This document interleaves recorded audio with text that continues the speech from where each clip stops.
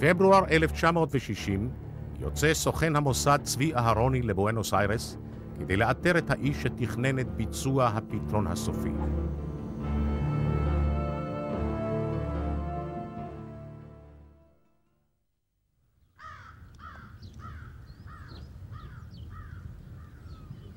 צבי אהרוני חי בסביבה כפרית שלווה בדרומה של אנגליה.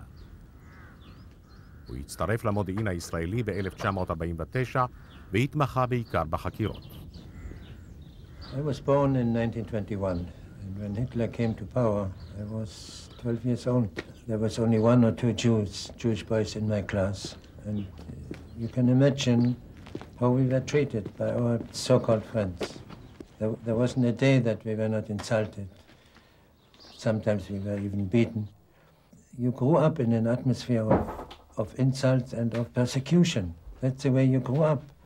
So can you imagine a child growing up in this atmosphere, the way you feel about Nazi Germany? And we were very lucky to escape only 1 month before the Kristallnacht, when all the synagogues were burned and Jewish shops were smashed to pieces. We were very lucky to get away 1 month before. And all the others, aunts, uncles, nephews, they all disappeared. Their fate was what 6 million other Jewish people in the concentration camp. מאז מלחמת העולם השנייה, המידע המודיעיני על אייכמן הצטבר לכדי תיק אב קרס. התיק מכיל את תנועותיו בזמן המלחמה, את נתוניו האישיים ורשימה מפורטת של פשעי המלחמה שביצע. Cuando haga sus apuestas, juéguese por lotería de la provincia de Buenos Aires. Ahora de nuevo con su tradicional Vicente. אהרוני מגיע לבואנוס איירס בדרכון דיפלומטי ישראלי, הנושא את השם דוד רודן. בסיפור הכיסוי שלו הוא איש משרד החוץ, העורך תחקיר על התפשטות האנטישמיות בארגנטינה. Para mayores informes, ustedes pueden hacerlo en Presidente Perón 725, sexto piso. מתייצב בשגרירות ישראל, ורק אדם אחד בשגרירות יודע מה המטרה האמיתית של שליחותו. The way we worked in Mossad, like any other better intelligence service, that you have to know only what you need to know to do your job. In other words, I didn't have the faintest inkling of any information about the Eichmann file until I was chosen to go there. I didn't know that 2 people had been there before. I didn't know about Chacabuco. I didn't do anything. It wasn't in my sphere of work. So I made it clear to my contact in the embassy that I need local help. I need volunteers to help me. And from the beginning, I had taken a decision that I would take certain risks. אהרוני מתחיל את משימתו בתצפית על רחוב צ'קבוקו 4261.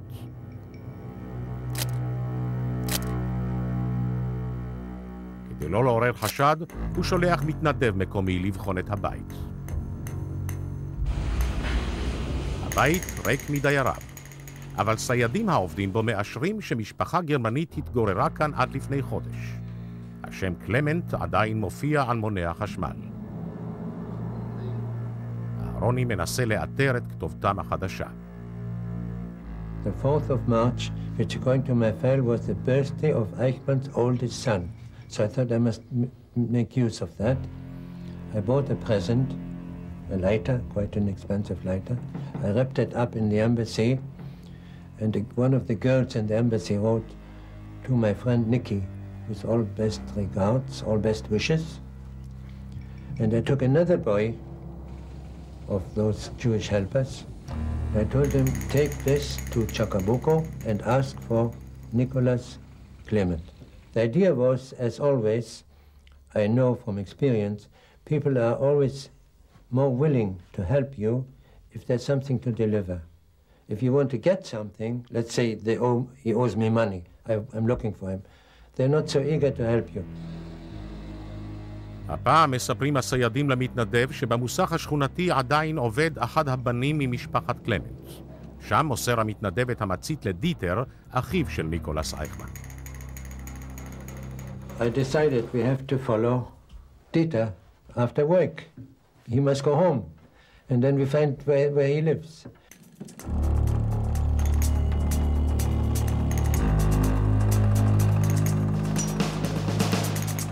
We were told that he has a scooter, a motor scooter, and we tried to follow a scooter, but we wasn't not sure it's the right one. And when we finally managed to follow the scooter, at that stage, the youngster who spoke to Dieter, who was with me in the car, told me it's not the same person. He wasn't sure anymore. So I got really frustrated. So I did something quite desperate. I took the same boy. I told him, look, you go back to the garage. You tell him your friend is angry. He claims that you never delivered the present, and he wants the money from you.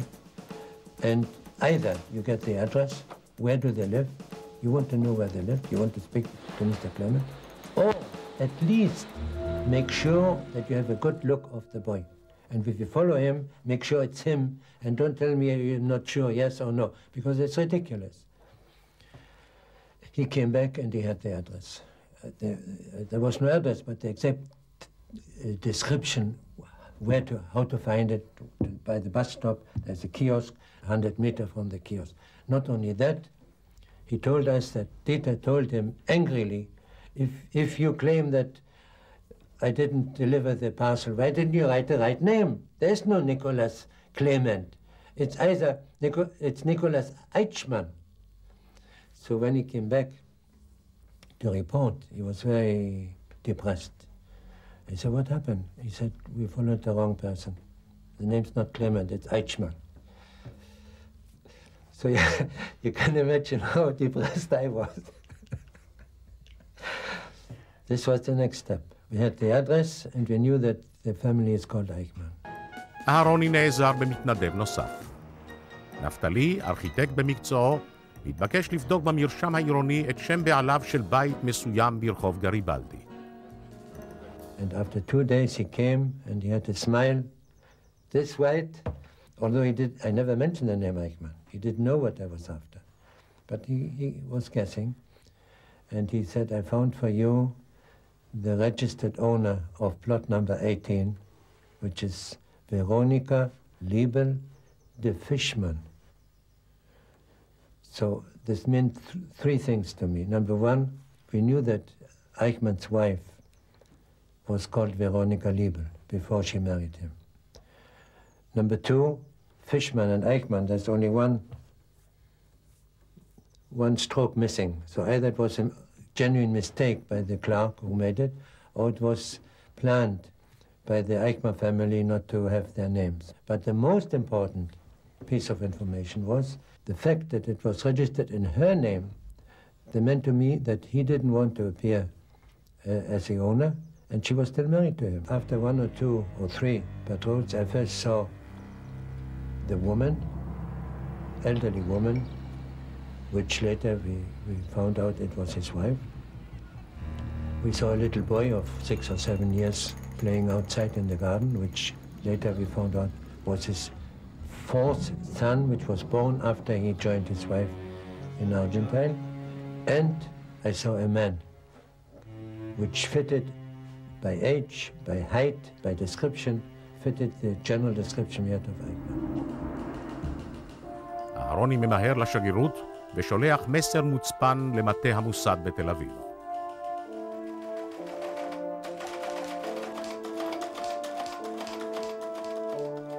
הוא מצא את אייכמן.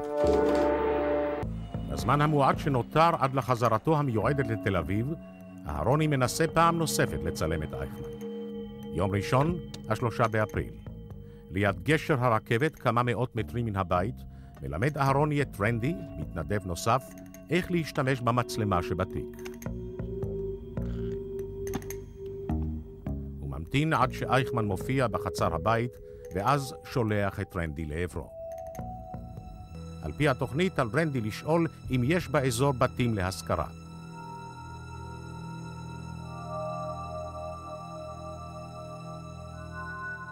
רנדי מפעיל את המנגנון.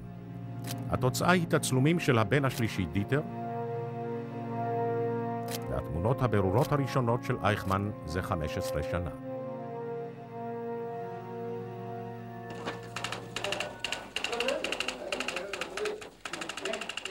אהרוני מקבל הוראה לחזור הביתה. בטיסת ההמשך מאירופה לישראל, הוא פוגש באקראי את הבוס שלו, איסר הראל, הנוסע באותו מטוס. He asked me, are you definitely sure that this is Eichmann? This is our man, he asked me. And I took a picture from my pocket, which I had for this.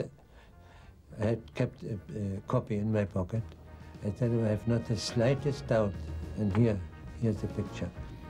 And then he said, okay, in this case, we're going to get him. ב-24 באפריל חוזר סוכן המוסד צבי אהרוני לבואנוס איירס בכיסוי של איש עסקים גרמני.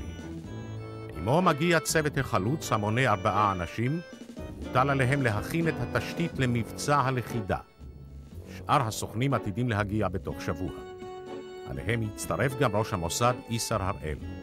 כל כך הרבה מוטל על הכף, שהראל מחליט לקחת את הסיכון הכרוך בשהייה בשטח כדי לפקח מקרוב על הפעולה.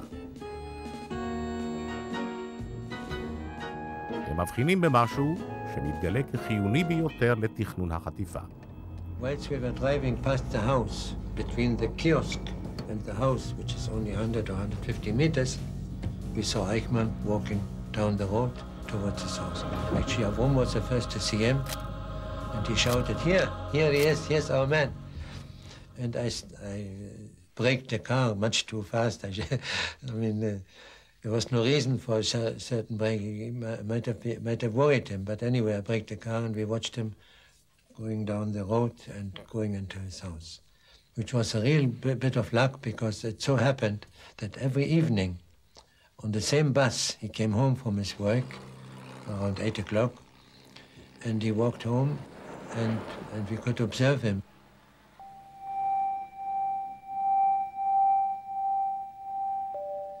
מכונית החוטפים נהוגה בידי צבי אהרוני ולצידו זאב קרן. מאחור יושבים מפקד המבצע רפי איתן וצבי מלחין שתפקידו לתפוס את אייכמן. אברהם שלום נוהג במכונית הסיוע ועמו רופא הנמצא בכוננות למקרה חירום.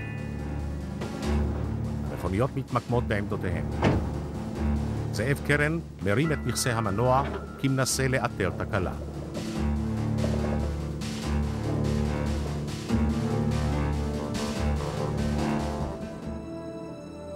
The bus stopped and the men came off the bus.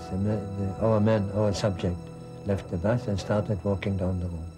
And I had binoculars, with night vision. I reported to Rafi, I reported to Zwicker, the man is coming.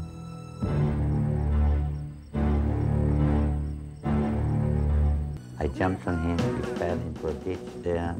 The men started howling and screaming and shouting, which I thought can be heard a mile away, which was most unpleasant. The 3 of them dragged him, still howling, into the car, put a blanket on him, and the race was on.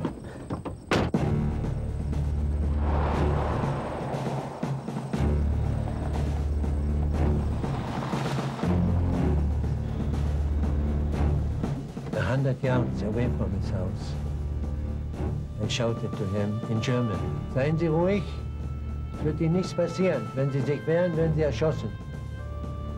Sit still, nothing will happen to you. If you resist, we will shoot you. You will be shot. Quiet, nothing happens. So I shouted at him in German, do you understand? No reply. So I shouted in Castellano, ¿Qué lengua habla? What language do you speak? No reply, quiet. I thought maybe he's passed out, maybe he's unconscious. And after we drove maybe less than half a mile, or maybe a mile, not more than 3 minutes, I heard him saying in very clear language, very clear, very good German, Ich habe mich schon in mein Schicksal ergeben, which means in English, I'm already resigned to my fate. Then this was a very important indication. I knew that this is our man. He is German, he's not dead, he's not unconscious, and he's got something on his conscience. He's made up with his fate. Asked him, what's your name? He said, Ricardo Clement. He said, what was your name before that? He said, Otto Helninger, which was true, which we didn't know at that time. But of course, it gave me a little bit of a shock. I thought, you're in a bad mess. He will never admit that he's Adolph Eichmann. He knows the meaning. So I started interrogating him about his family, about what is your size in shoes, in shirts, in hat, because we had all this from the file. I asked him, what's your number in the SS number? He gave me the correct number. What's your number in the party, NSDAP? He gave me the correct number. I said, what's your date of birth? And he gave me the correct date, 19th of March, 1906. That was a very hopeful sign. And then I asked him, what was your name at birth? He said, Adolph Eichmann.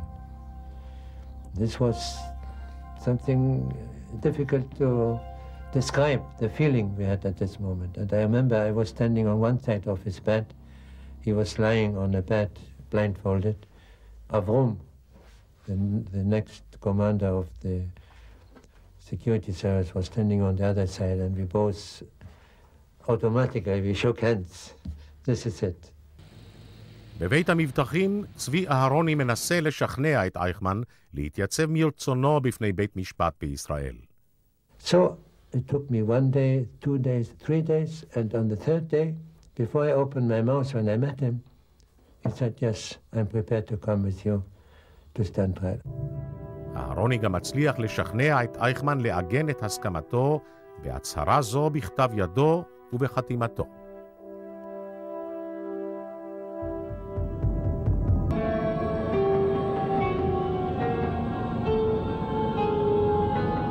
אדולף אייכמן נתון עתה לחלוטין בידיים ישראליות.